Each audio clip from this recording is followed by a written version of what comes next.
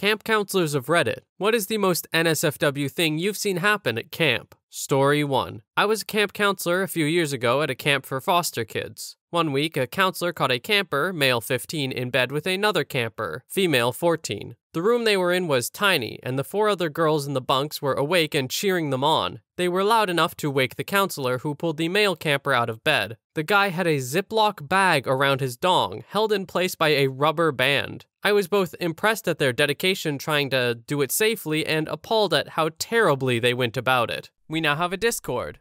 Check out the server in the link in the description. Story 2. I was witness to one of the most hardcore and insane things that has ever happened at a Christian camp. In the summer of 2001, I was a counselor/work crew member at a Christian camp in Northern California. I was there for a month, and we had 4 different groups that showed up for 1 week each. The first 3 groups were completely normal and without incident. The last week, we had a group of about 300 at-risk kids from underprivileged areas up and down the Pacific coast, from San Diego to Seattle. These were mostly kids that were growing up on some mean streets and rarely got out into nature, so it was awesome for them to be out in nature and get the full camper experience. The first day went fine, and it was mostly just everyone settling in. After the second day, however, things started to get a little bit tense between some of the different groups of kids from different areas. On the third day, we had a hoedown with all the campers on the basketball court as a dance floor. This is where tensions came to a head, and stuff got intense very fast. Unknown to our ultimately naive camp leaders, there were multiple Crip and Blood gang members from different cities throughout the groups of campers. The hoedown ended up becoming a battlefield. I'll never forget watching a 6-foot-plus teenager leap off the top of some bleachers like Roddy Piper off a turnbuckle and smash an unsuspecting camper's face in. It erupted into a full-blown brawl that lasted the better part of an hour. I honestly considered it a miracle that nobody was killed. I've seen a few street fights in my day, but this one made me never want to see another one. As a result, a few campers went to the hospital, a few got arrested, and the rest went back to their bunks. Later that evening, each counselor was assigned a bunkhouse to bring a tray of brownies and a pitcher of juice to. We did this on day 3 for all the camp groups. Basically, we were supposed to befriend them with juice and brownies and tell them how great our Christian organization is and how Jesus has positively affected us. Upon entering the bunkhouse, I see a timid white counselor with his head in his hands, in an almost fetal position sitting at the edge of a bunk. As I look around, I notice all of the campers are rummaging around in their bags and grabbing their gang colors and bandanas. I wasn't really picking up on what was happening until I heard the unmistakable sound of a slide being pulled back on a handgun. As I turn around, I see 2 kids tucking in pistols into their waistbands. These kids were suiting up for a full-blown gang war in the middle of a Christian camp. I don't remember what I said exactly, but I must have said something because their group leader guy looked up from his hands with watery eyes and just mouthed, "I don't know what to do." I sat down the pitcher of juice and plate of brownies on the ground and booked it to the main building in the camp. I told the camp leaders what was going on and for them to call 911 immediately. Luckily, the cops got there relatively fast, given it was fairly close to a small town. They ended up arresting over a dozen campers and even a few of their group's counselors. To this day, I don't know what the counselors were arrested for. They canceled the rest of the camp and sent all the kids home 3 days early. That was the last summer camp I was a counselor at. Story 3. I worked as a junior counselor at a summer camp quite some years back that had kids aged 6 to 15. One camper, let's call him Billy, was 10, and he was really homesick. Billy was very shy and a little awkward, and you could sometimes tell that something wasn't 100% right with him. Lights out was at 8 p.m., but they could use a lantern to read/tell ghost stories and other stuff as long as they didn't disturb their bunkmates. Now, a few things happened while Billy was at camp. First thing, Billy was being made fun of by this other camper. We'll call him Jake. Jake was the typical, "my dad can beat up your dad" brat. One night, Jake comes up to the counselor cabin, crying. He says he woke up and someone was peeing on him and peeing in his mouth. He didn't know who though because he had pee in his eyes and couldn't see. After asking around, nobody saw anything, so we documented it, reported it to the parent, and the mom came to get him. 1 down. Next incident was a few nights later. Another kid, we'll call him Chad, stole Billy's dinner and ripped up one of his Pokemon cards. I'm not sure if it was Pokemon, but it was a card game of some kind. That night, we hear yells coming from Billy's cabin. We run over and see Chad with a giant cut on his head and a broken vase. Apparently, the vase had fallen off the shelf while Chad was sleeping and hit him.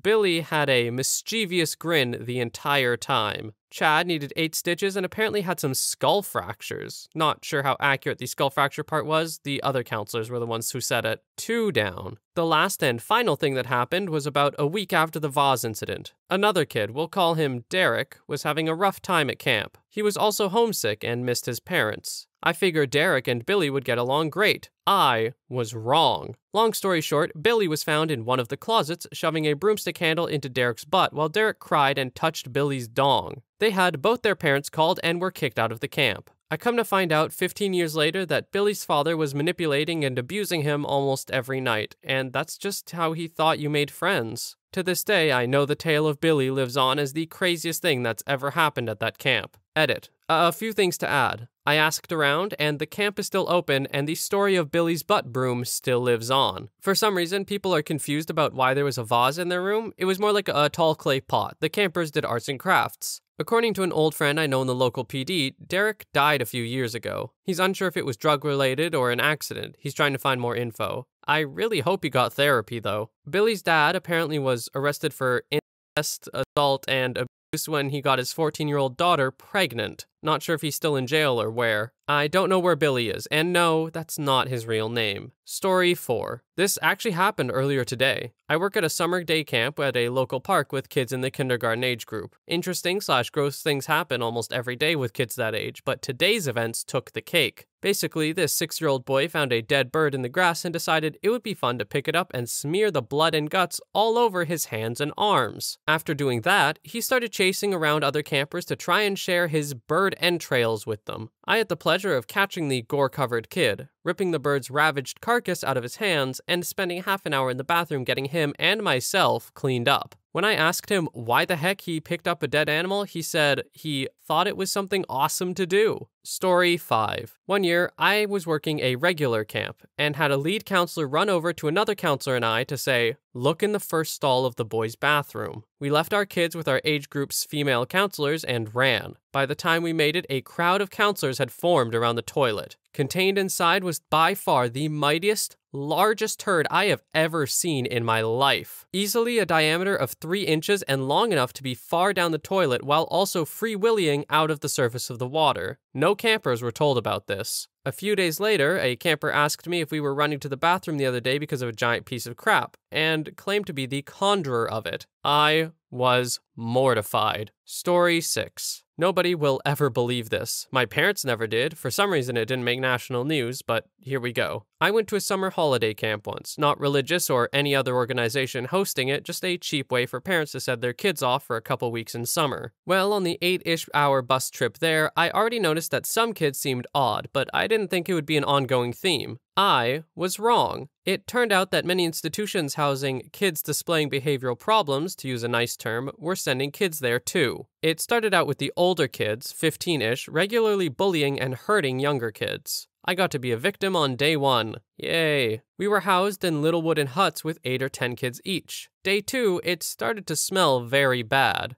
After telling the camp staff and them searching the hut, it turned out to be a kid, he will appear again, pooping and pissing in his suitcase. Camp staff threw the suitcase away, told us to take it easy on him and not tell anyone. So, of course we told the whole camp. That probably pushed the kid completely off the edge. He started running around naked and usually with a heart-on, telling weird lies like, "We don't have knives at home because I peeled off all the wallpaper with knives, so my dad made us knives out of Coke cans." At that point, we all knew he didn't have a family already. He lived in some sort of loony bin for kids. And he also started getting violent. At some point later, he attacked me, naked, with a hard-on. I crushed him. Other kids said I kicked him until he didn't move anymore. But I don't remember kicking him after he went to the ground. But that day, even the biggest kids didn't try to mess with me anymore, so I probably snapped and actually did kick him. Until now, you may think that it doesn't sound too crazy to believe. Let's change that. Right next to the campgrounds, there was a traveling circus at the time. Clowns, animals, etc. All the usual circus stuff. But this circus was odd. Some kids claim that one of the clowns would hunt camp kids, only wearing his clown makeup.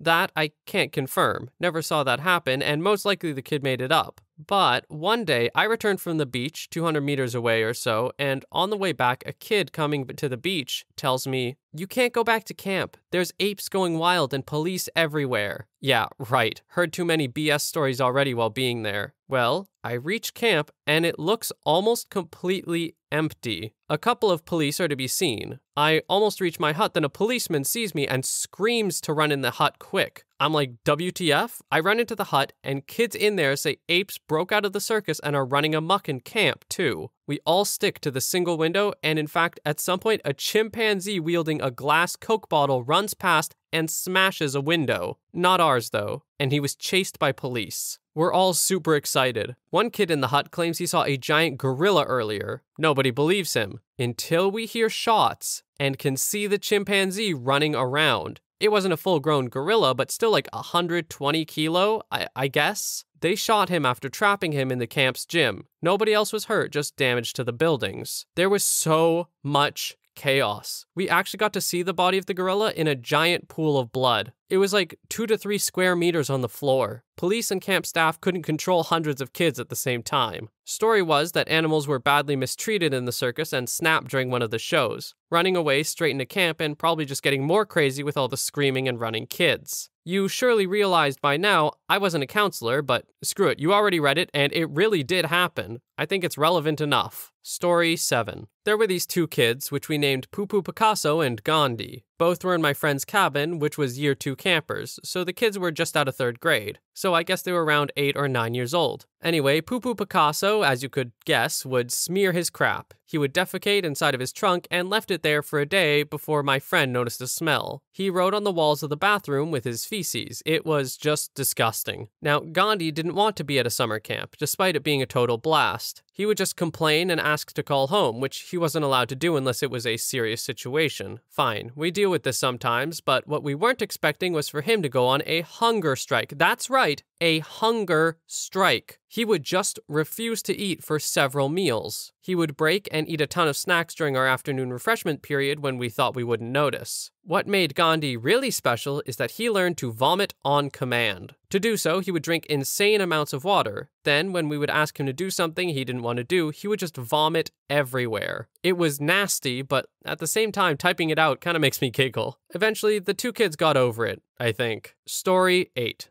I work in a building that hosts a camp for people with autism and other mental handicaps. A guy was really attached to his counselor, a girl. He really liked her and asked her out almost every hour of the week. She finally said, "No, I have a boyfriend," or something along those lines. He got really mad, stripped down, and freaked out. He urinated and defecated all over the floor. When other counselors were trying to calm him down, he ran over to a fire extinguisher box and smashed his head into the glass. He had big chunks of glass in his face and forehead, bleeding everywhere. We were told as building managers to stay clear of the floor he was on. They would clean it all up. It was odd. Another story. When he left the building, we also found a sort of poop shrine. Like, he would crap in the closet and then mold underwear to it. He must have used like a whole can of Febreze on the thing a day because we never knew about it. Couldn't smell anything. Story 9. As a new camp counselor, you should do everything you possibly can to ensure that you get a group of older kids. Ages 8 to 12 preferably. Any younger and you're going to have some interesting experiences. There was one kid I remember named Sam when I had bathroom duty at the swimming pool. Sam was 5 years old and absolutely enamored with his dong. In fact, Sam couldn't seem to use the bathroom without showing everyone his miniature little friend. Usually when all the campers were changing for the pool, Sam would make it a point to run around and show off his little buddy. Every time he changed for the pool, the bathroom erupted in shouts and screams of, "Sam, get away from me!" Now, being an adult male camp counselor dealing with this scenario is a very difficult situation. Any wrong move could be perceived as inappropriate, and additionally, no one likes dealing with naked people. Have you ever been in a fight with a naked person? Getting into an authority war with a nude 5-year-old that isn't your own kid is much, much worse. The desire to not touch them is increased tenfold, unless of course you have some sort of psychological issues. I yelled inside the bathroom, "Sam, put your trunks on," any number of times, but his hearing was as selective as my old runaway Dalmatians. "Sam, you're going to be in timeout from swimming if you don't change and get out here now." Nothing. "Sam, don't make me come in there." That time, he seemed to hear me, and this kid, I kid you not, turns to me and says, "You can't do that." And for the most part, he's right. I can't do that, and what's more is that I didn't want to do that anyway. All I have to threaten him with is timeout, and if I did go in there, there wouldn't be much that I could do except for threaten him with timeout in closer proximity. Luckily for me, all the kids finished changing despite being harassed by Sam and his miniature companion, and Sam,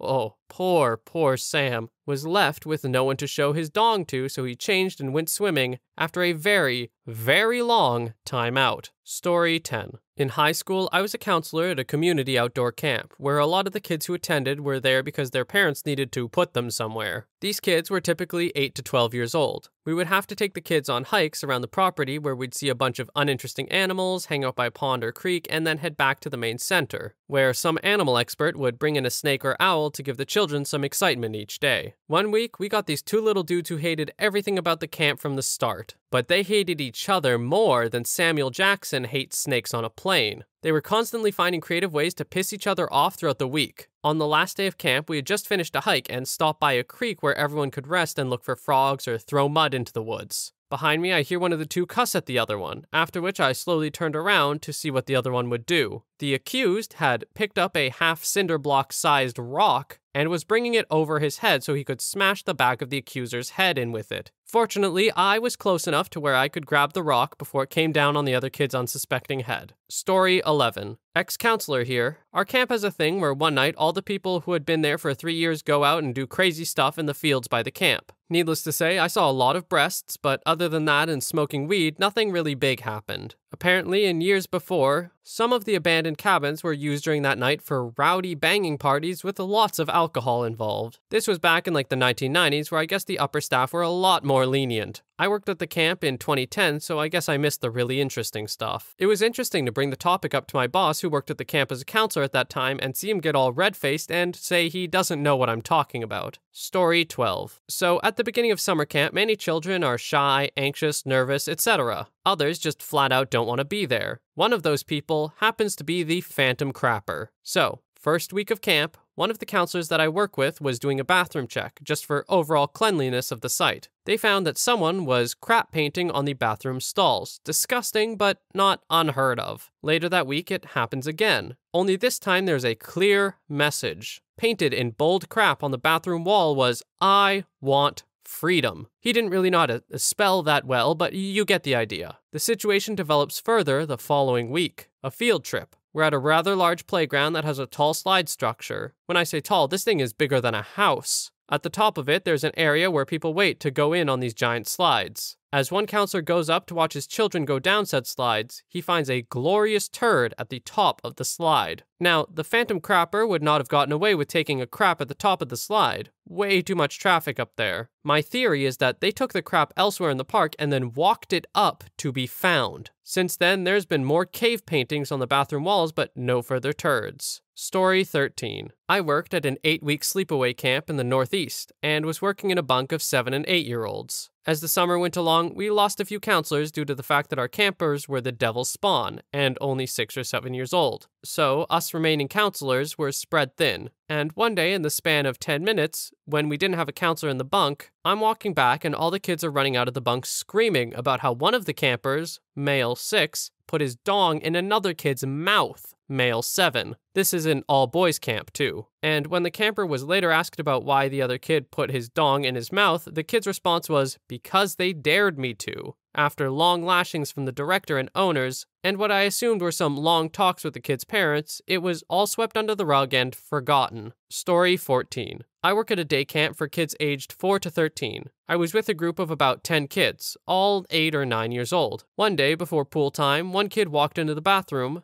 and got completely naked. Then he started crying because he had lost his bathing suit. I went in trying to defuse the situation and he bolted. He ran around at top speed, screaming and crying, flailing his arms all over the place. Do you know how illegal it looks for a 16-year-old boy to be chasing a nude 8-year-old? Well, I eventually caught the kid and brought him back to the bathroom. When I asked him what his bathing suit looked like, he pulled a bathing suit out and said, "It looks like this." Oh, this MFer had his bathing suit 6 feet from him the entire time. Story 15. I was a counselor for a teen group. 13 to 16-year-old boys and girls. We took the group of about almost 25 on a camping trip to Oklahoma. Since most of the kids came from pretty well-to-do families and the YMCA where we worked at had plenty of money, we were staying in pretty swanky cabins. One large living room downstairs and 2 large loft-style rooms upstairs. Of course, we separated the girls on one side, boys to the other, and counselors in between. One of the female counselors noticed some dust on the floor of the shower one night and looked up to see a hole in the ceiling. The boys had taken the coat hooks out of the wall and used them to drill holes down into the shower so they could watch the girls. They had even gone so far as to work out shifts and an elaborate signal system when counselors were nearby. They were able to keep it up for 2 nights before anyone noticed. Story 16. Well, I'm a camp counselor right now, actually up at the camp while I'm writing this, and after 3 years working here, I have seen some things I never thought I would have to see. Usually, the offenders seem to be the youngins. Put 7 grade 2 to 4 boys in a cabin together and something is bound to happen eventually. The first of 2 tales which I will tell occurred in a cabin of grade 3 boys during the time when they are supposed to fall asleep for the night. I was on what is called night watch and went around checking the cabins to make sure that everyone is relaxed and quiet and sleeping. Usually, this is a pretty lax job, so imagine my surprise when I walk in and see these kids having what they called a